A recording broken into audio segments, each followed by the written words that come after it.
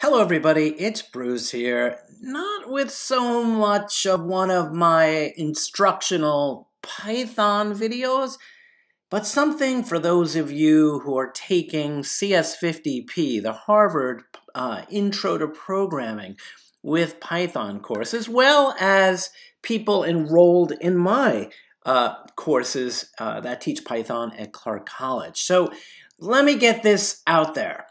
I see a lot of people, right, you, right, and others who go about solving one of these problems in the module problem set, and you're going about it the wrong way, right? So the way I see a lot of you doing this at this time is you read the problem, you code up some stuff, and then you run check 50. And what I'm seeing is a lot of you are not even going through this section right here about how to test. You're not running the Python code yourself. You're going right to check 50. And while that's good, that's kind of, in my opinion, not an optimum approach. All right. So what I would do, right, when I do problems, when I solve problems, is I'll bring up my editor after reading through the problem. But what I'm going to do is I'm going to create a section of code in my program called an IPO. Okay, and what IPO stands for are inputs, processes, and outputs. And what I do is I'll go through the problem statement. And I'm not going to do one here, but you want to identify what input you need from the human, the person, and list those things all out. You're then going to identify what particular processes or functions, not Python functions, but things you're going to need to develop in your code, and you're going to list them out. And same thing, like I said, with the inputs. You're going to list out the multiple things that you need from a person in order to perform whatever processes you need to make your code work. All right? And then you want to you want to write out what outputs, what is the problem, right, expecting, right? And you can see a lot of that, read a lot of that in the text, but you can also see it in the demonstration video clips that are provided in a problem. And then you want to run your Python, you want to write your Python code next after you identify all of these things. And what I will typically do when I, code my work is I'll then make a copy, or I'll just cut the inputs and paste them down into my Python code. Say this is a main function, right?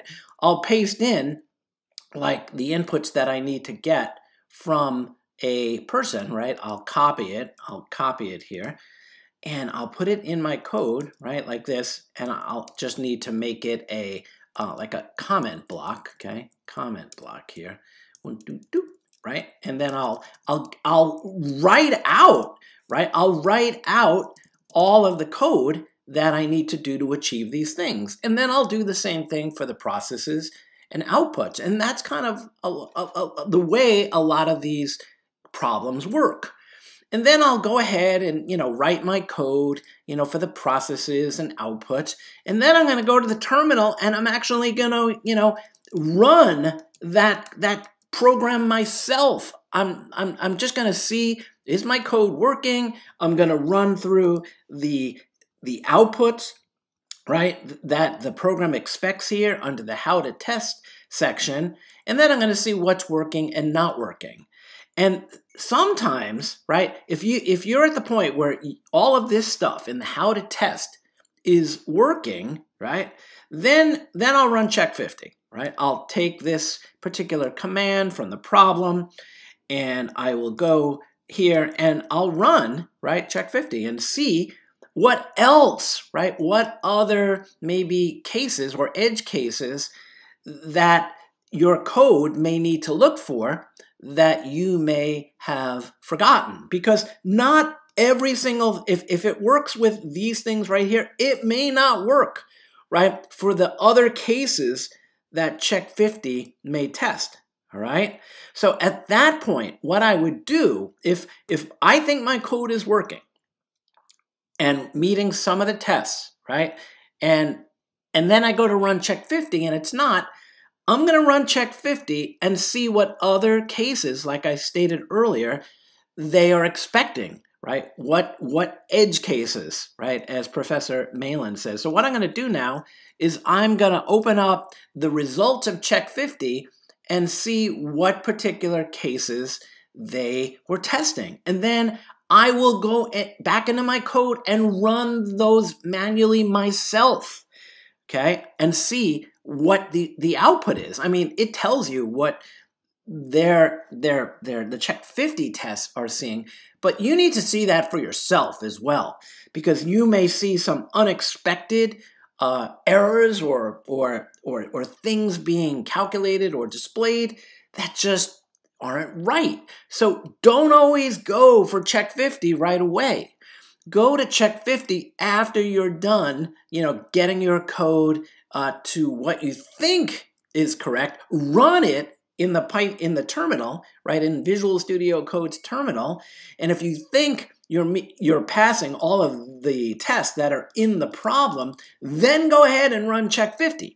And again, see those other edge cases and, recode and reevaluate your code to see what is working and what is not working.